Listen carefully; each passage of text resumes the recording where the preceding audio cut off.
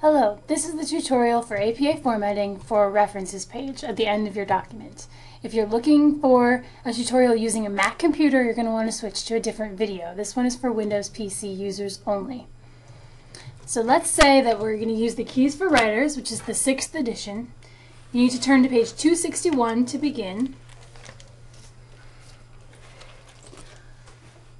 On page 261, you see how the references page is supposed to be set up. Here we have our sources. Notice we have a header at the top of the page that has the title in all caps. We have a page number on this side, and we have the word references in the center. In order to format this properly, let's start with the header. So we're going to go to the Insert tab here. We're going to click on Page Number, select top of the page, and select the one that's on the right-hand side so that our page number appears here. Your page numbers should continue on from your text of your paper through to your references page. So in this case, I have a 3-page paper, and this is going to be my 4th page. Next thing you're going to want to do is click directly underneath that, go back to the Home tab, and click the left alignment button. And here I'm just going to type the title in all caps. And then our header is beneficially created. So we'll double click and that will be done. Now, if these are our sources down here, remember I said that references needs to go at the top of your document. So on the first physical line, we're going to center our text.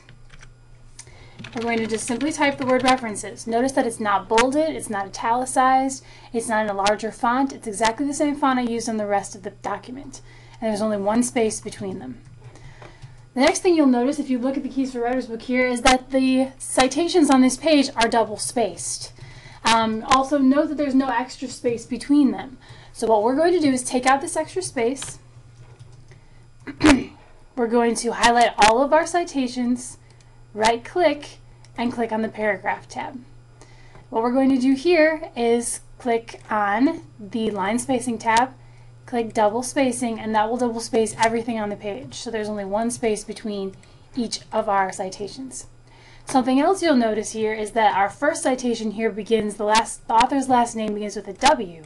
Here it begins with a B.